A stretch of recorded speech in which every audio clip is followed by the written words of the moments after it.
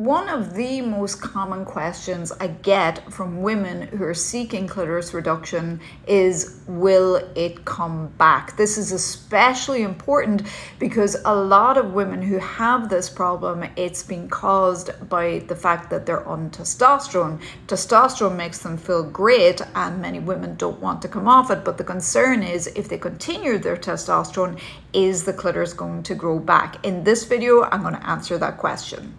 Hello, my name is Dr. Sive Gallagher. I'm a plastic and reconstructive surgeon based here in Miami, Florida. And one of my specialities over the past few years has become nerve-sparing clitoris reduction. There are many reasons women may seek this out. Some people are born with the condition of clitoromegaly. Some people develop it after certain medications, which is more common. And basically what we do in this procedure is reduce the size of the clitoris permanently. And a common concern is, will it grow back if the patient continues to take testosterone, for example, which is often the culprit?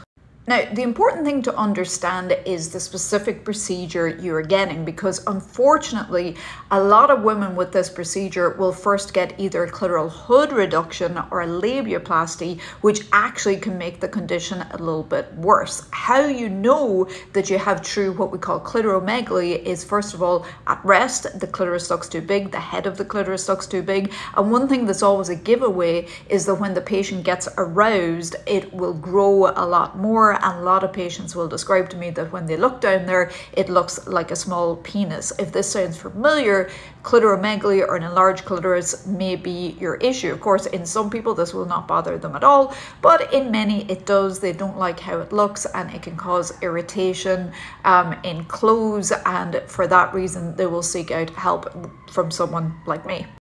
In about half of patients who come to see me, they've already had a clitoral hood reduction or a labiaplasty or even multiple ones of those. So usually by the time they're having surgery with me, the right surgical procedure is a true nerve-sparing clitoral reduction. And what we're doing in this procedure is going in and removing almost all of the erectile tissue. The clitoris, like the penis, has erectile tissue, and typically when a patient has been on anabolic steroids or testosterone, or for whatever reason, metabolic or genetic, the tissue has grown, it's usually this erectile tissue that has grown. And like I said, this is not essential to have this in the clitoris, so we can remove almost all of it that is on the outside of the body. So how we do this is a very delicate 2 to 3 hour procedure under magnification. And basically what we're doing is preserving the nerves to the head of the clitoris and lifting them back off this erectile tissue and then removing it. And then it's kind of like origami. We put the anatomy all back in its correct position. And in many cases, the head of the clitoris itself will be reduced down. And many times we have to combine in a labiaplasty as well. But the beauty of this procedure is we are preserving those essential nerves, so orgasm and erogenous sensation should be preserved.